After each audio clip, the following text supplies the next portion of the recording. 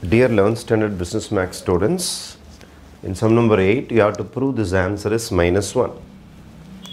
First stage, cos 510 360 plus 510 360 minus பண்ணி பாருங்களேன். 510 360 minus பண்ணா 0. இது 11. 11 6 போச்சுன்னா உங்களுக்கு 5. அப்போ இது 4. 4 3 போச்சுன்னா 1. 150ன்னு பிரித்து எழுதலாமா? நீங்கள் ஒன்றா ஆட் பண்ணி பாருங்கள். 0 0 0 6 + 5 11 3 + 1 4 5 கரெக்டாக வந்துடும். அப்போது இது இந்த மாதிரி பிரிச்சுருங்க. 510. அதே மாதிரி காஸ் 330 360 - 30 எழுதலாமா? 360 30 போச்சுன்னா தானே வரும். அதே மாதிரி ப்ளஸ் சைன் 360 + 30 எழுதலாமா? கூட்டினா 390 காஸ் 120. அது அப்படியே இருக்கட்டும், அப்புறம் பார்த்துக்கலாம். 360 0 1 தான், கேன்சல் பண்ணிடலாம். 360 0 1 தான், கேன்சல் பண்ணிடலாம். 360 0 1 தான், கேன்சல் பண்ணிடலாம்.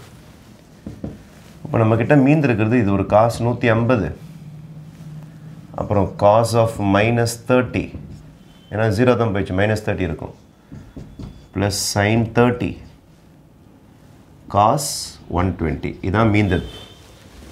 நெக்ஸ்ட் ஸ்டேஜ் காஸ், இது இப்படி எழுதலாமா பாருங்கள். 2 × 90 - 30. 2 × 90 180. 180 30 போச்சுன்னா 180. Cos is an even function.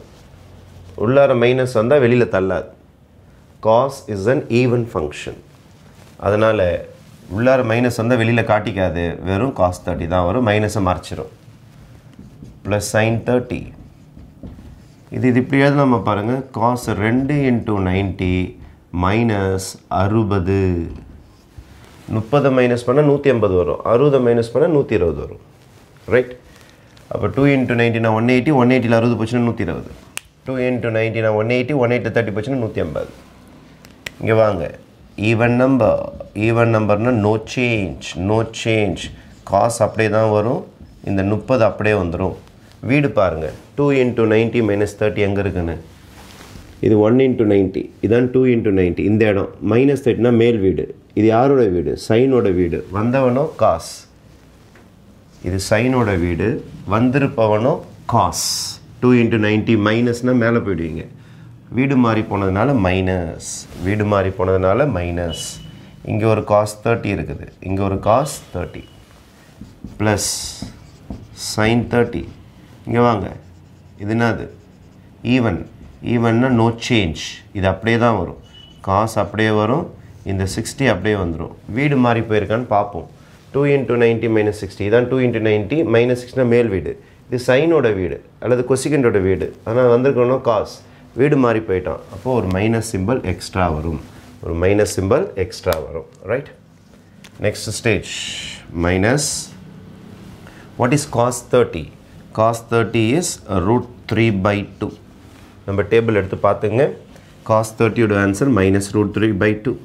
What is cos 30? Again √3/2. What is sign 30? Sign 30 is 1/2. Minus of again cos 60. cos 60 1/2 தான்.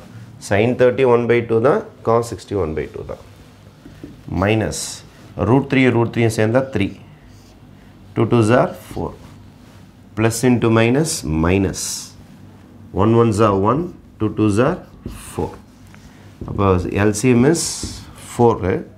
மேலே -3 -1 சேர்ந்துடும். அப்போ -4/4 அடிச்சிங்கன்னா உங்களுக்கு ஆன்சர் இஸ் -1. ஆன்சர் என்ன ப்ரூவ் பண்ண சொல்லிக்கிறாங்க? -1. hence proved. Okay, thank you.